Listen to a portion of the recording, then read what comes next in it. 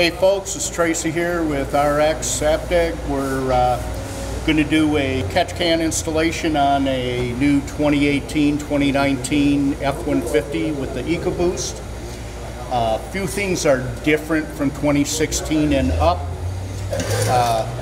One, the grill does not open with the hood any longer, so we don't mount the can behind the grill like the earlier videos. What we do is there's these two brackets will come, and with this going downward, you're going to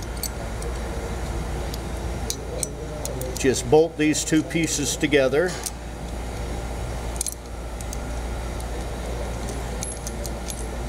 And we're going to remove a 10mm bolt here on the end of the coolant tank. This is going to slide underneath. You're going to bolt it down, and that allows us to place the catch can in this area right here. So first thing we're going to do, 10mm socket, is we're going to take the engine cover off. It's secured with these two nuts, excuse me.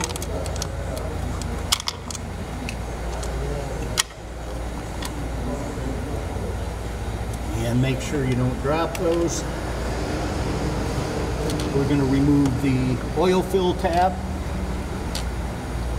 and set this aside. Now, several of the pieces that we're going to be taking off, we're going to set aside, put it in a big Ziploc, save it. If you have any concerns on a warranty visit, you can simply just take the system off. Put your stock pieces will all snap back together. Very simple, shouldn't take more than 10 minutes. So now we're going to set this aside.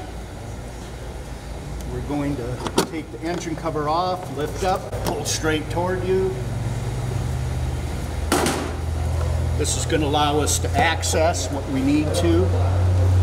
There are two places on the engine that we're going to be making changes.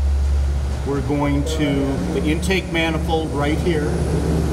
This pipe is what currently brings the crankcase vapors directly into the intake, and that's what we're trying to avoid.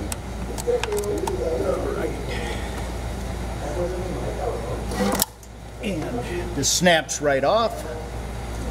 Again, you're going to set that aside. We include the same type of OEM connectors for the cans, so you're not going to have to worry about that. We're going to unsnap.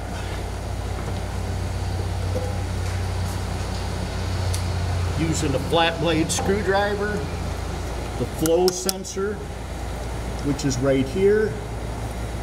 You just have to move the clips off to the side, and this will come right out. As you can see right there. And we're going to set that aside because we still need to hook that back up. We're going to do the same thing, remove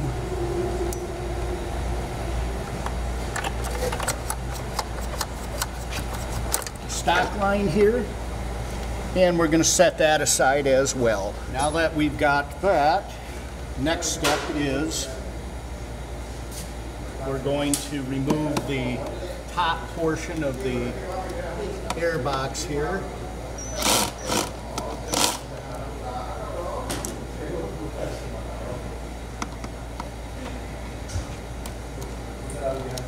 Loosen this clamp.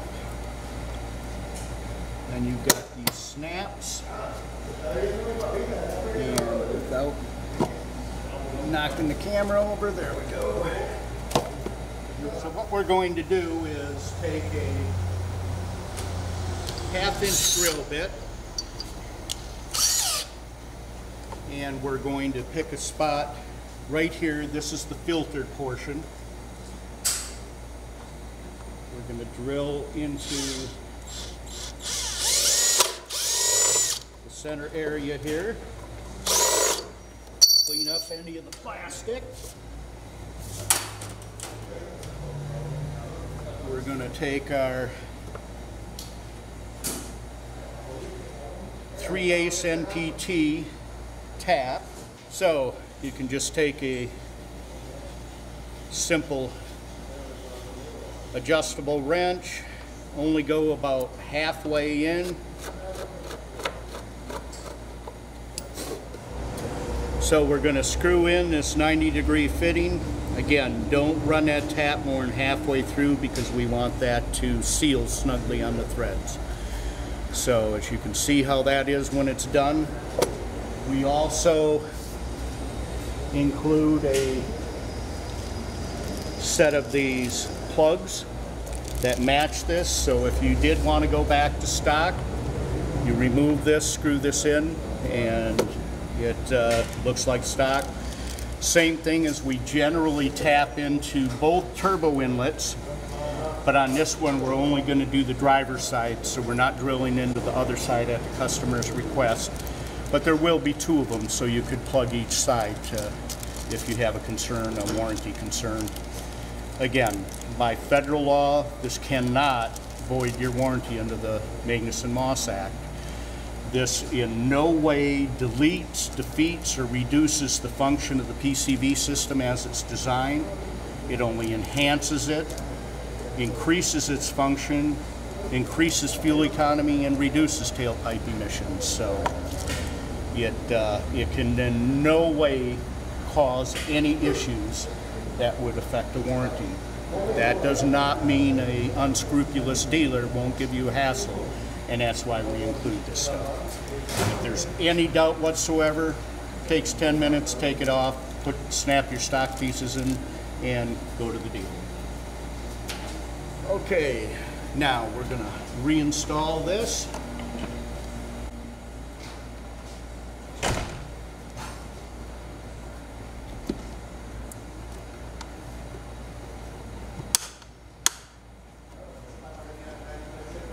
Back into place here.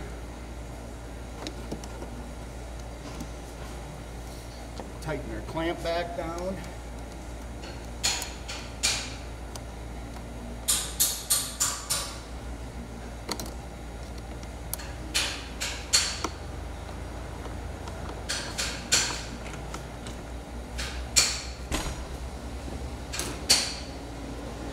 Now we're going to,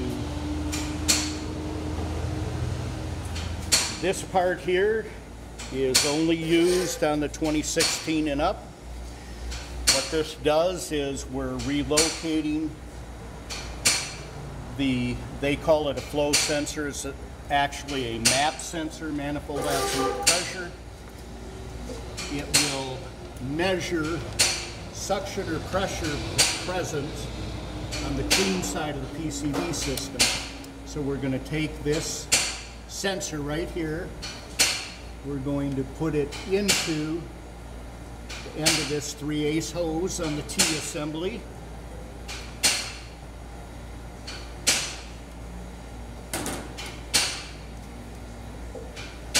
We're going to make sure it's all the way on because it's not very long. We're going to use the included clamp and clamp this. Again, we didn't cut any of the stock fittings or lines, so that all can be reused. Now this will tee into the line that is going to go between the clean side separator that replaces the oil fill cap and the top portion of the air box. You can see there's plenty of room to do it. This will prevent the check engine light from coming on. We're going to cap the stock fitting because we're no longer going to use this. The incoming filtered fresh air is going to come in through the clean side separator that replaces the oil fill cap. So make sure that this cap is secure on there. And okay, we're replacing the stock oil fill cap with one that we've modified, a base. You're going to put that base in. Might be a little difficult, a little tight. Give it a quarter turn so it goes down and seals. And then from now on, you just turning clockwise, pull this off. It's going to seal with these two O-rings here. There's always a little of this green assembly grease in there to make sure that it'll slide down in there okay. And we're going to cut a piece of hose now. It's going to go between here and here, and this sensor is going to tee right into this. So, grab my hose, and more than enough will come with your kit. And the hose cutter, you can use a razor blade if you're careful, or if you're clumsy, we don't want you cutting your finger off, so be careful. Alright, this is going to now go on one side of this flow sensor tee. Other side is going to go onto the clean side separator. Then we're going to go from that to the top of the air box. And we don't cut all these pieces to length because some people choose to mount the can in a different location. We just send you more than enough hose, easy to cut. If you make a mistake, we include extra. Alright, so we're going off this end of the tee.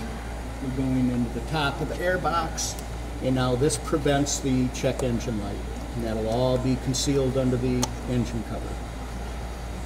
All right. Next thing we're going to do is go back to the mount for the can. 10mm socket. We're going to remove this. We're going to switch to a 7/16 for the lock nut washers that attach these together. You'll be able to, a little too tight so that you can angle and orient this to fit the clamp on the can. We're going to put this together like this, and the can down there. So before I bolt that in,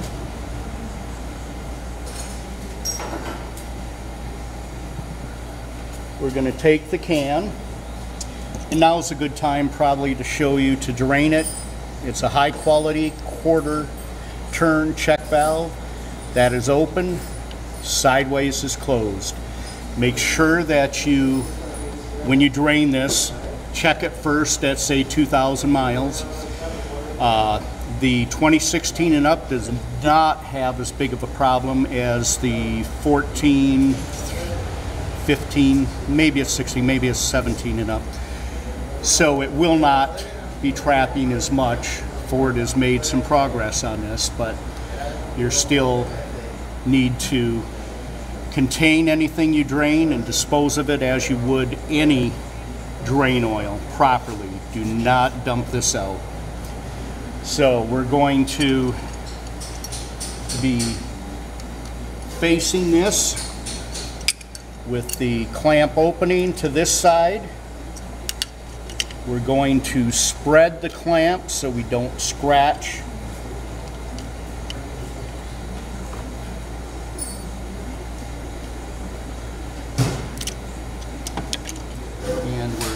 To again see where we're at. We're going to tighten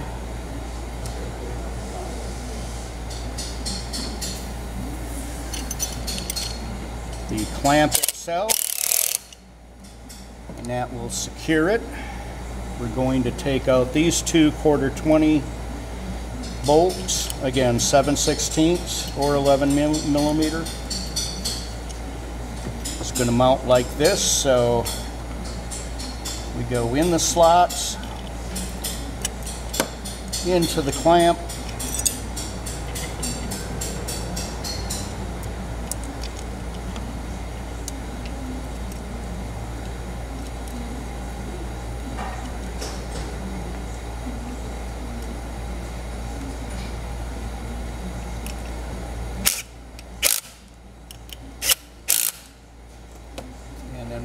test fit again to make sure we're clearing everything, which we are.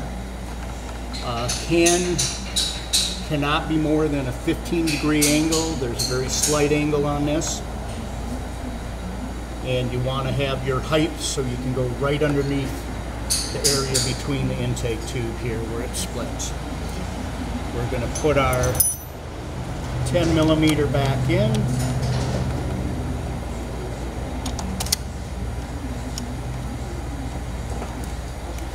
We're going to tighten it up.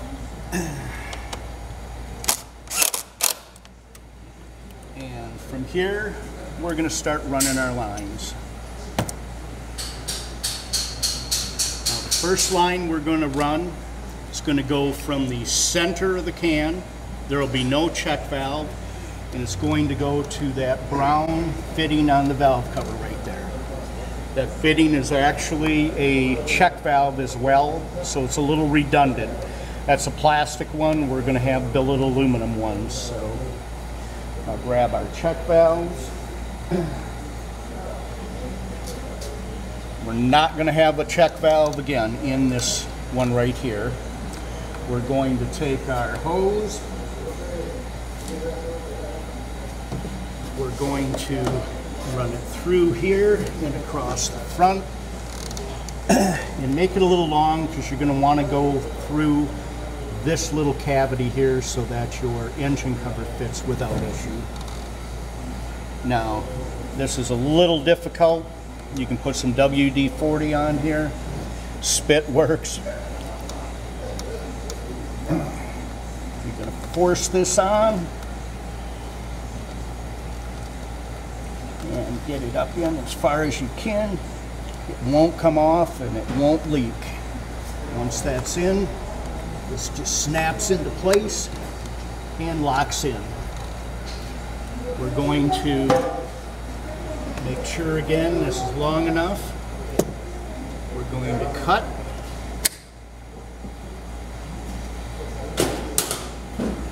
And we're going to slide it onto the center barb itself. No clamps are needed on any of these fittings. Once they're on, they don't come off without slitting the hose with a razor blade. Okay, we've got that there. We're going to now orient this left side fitting. So that's going to the side like that.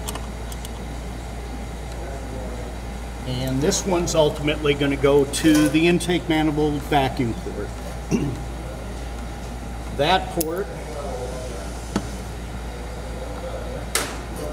is going to have a check valve. So, again, get this on. Make sure you lubricate it. Spin it while you're forcing it on.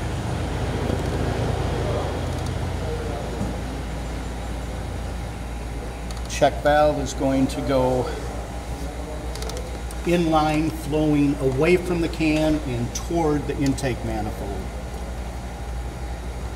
So this again, you're going to tuck this down so that it comes around the front here, making sure you're not in the way of serpentine belt. Tuck it down in.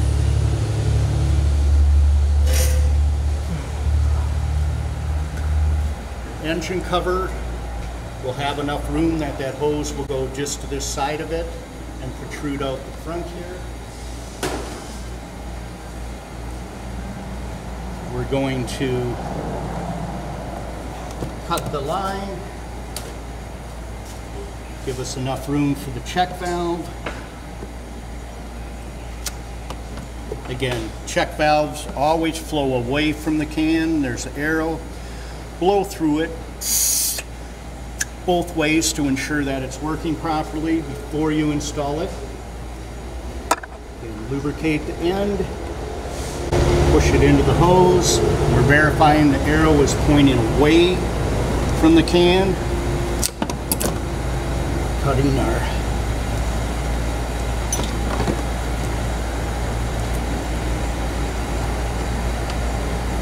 short piece here to complete the connection. And our last one, make sure these fittings are tight on the top of the can, will be oriented so it's going down underneath, and it's going to go directly to this barb that we took that first line off, that did originally go directly to this barb. So we're taking,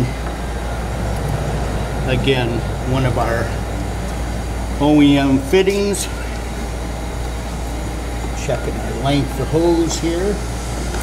Okay, again, away from the can. Seat that in good. Put the other shorter piece on. Looks like this. It's going to feed right through here.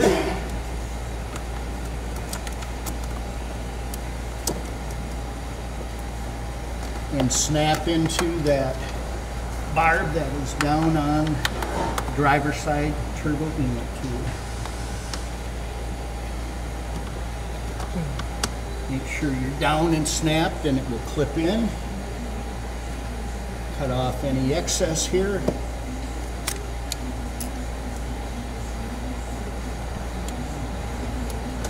And get it pushed on snug.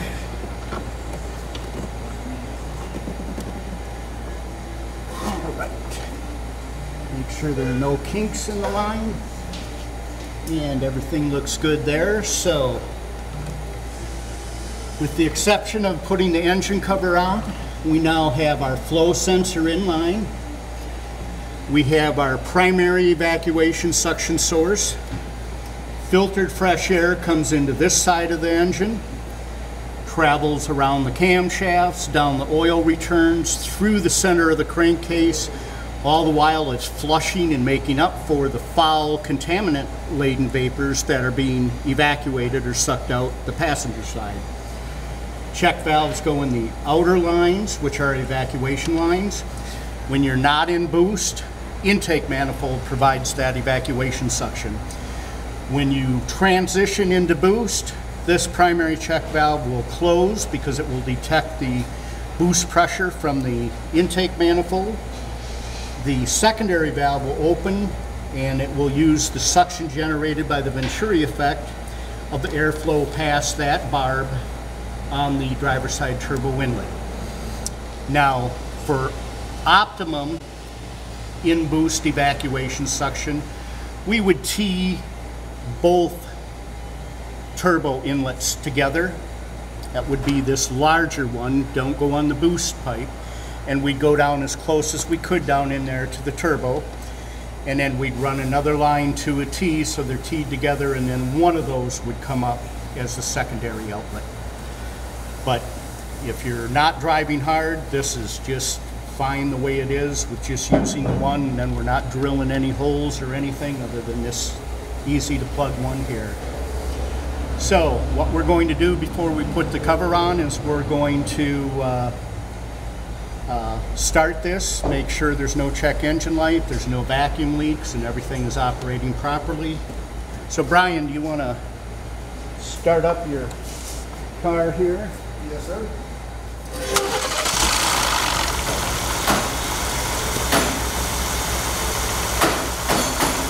Okay, we're going to test to make sure everything's working properly. And we can do that by removing the oil fill cap. Place your hand over, and it should, within a couple seconds, build suction up so it's pulling your hand down in. And this does. So we're all good there. And we'll put the engine cover on and we'll be done. Any check engine light? Good. Got her off. Reinstall the engine cover.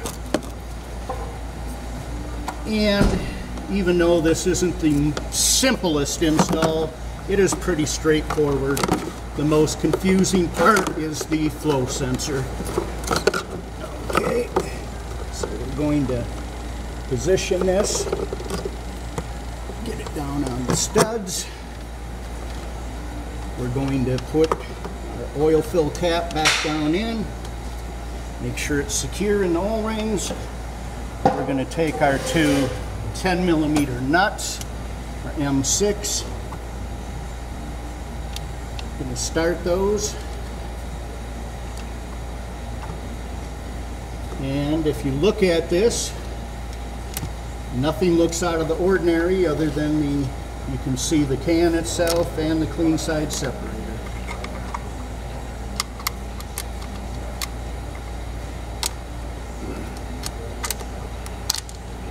And my old fingers are having a little hard time, so we'll try it this way. There we go. And the installation is complete.